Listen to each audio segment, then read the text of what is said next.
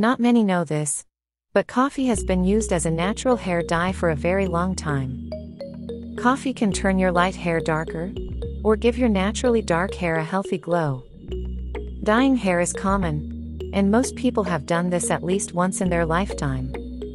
Likewise, most people drink coffee, so why not use that coffee and make a hair dye with natural ingredients?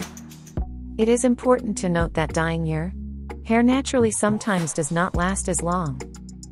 However, it is equally important to note that this method of coloring your hair does not do damage to your hair. It can even strengthen it. There are over 5,000 different chemicals used in unnatural hair dyes, per the National Cancer Institute. Many of these chemicals are known to cause cancer. However, coffee is completely natural product that not only will not cause damage, but it will also benefit your hair. When using the all-natural coffee mixture, your hair will have the proper shine and shade. This mixture also helps grow your hair more quickly. How to use coffee to dye your hair. Make strong organic coffee, preferably espresso. Non-organic coffee most likely contains some added chemicals. Let your coffee cool.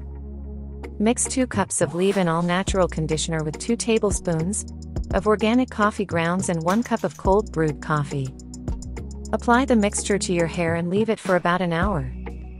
It will give your hair a beautiful chocolate color that is free from any damaging chemicals. Another simplex option is known as a coffee rinse. Shampoo your hair first, and then pour coffee over your head. Leave it for 20 minutes. Use apple cider vinegar to rinse the coffee out of your hair. Then rinse it off with warm water. If you are not happy with your results, continue the same process for a few days in a row. This will allow the coffee to penetrate the strands of your hair.